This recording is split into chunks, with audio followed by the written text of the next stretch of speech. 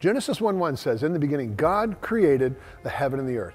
But I know what you're thinking. You're thinking, but Carl, evolution, science, Bible, you can't trust the Bible. We got to continue on. God said, this is an interesting and an extremely important point.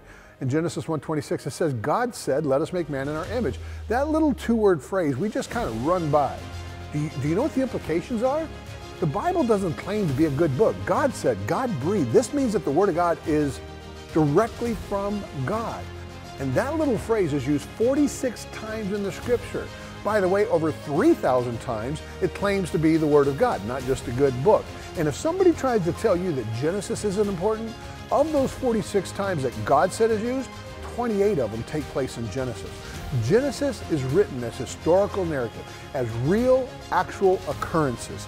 And by the way, if Jesus can quote Genesis 25 times and quote it as real history, you better believe that this poor feeble mind right here can take it as real history.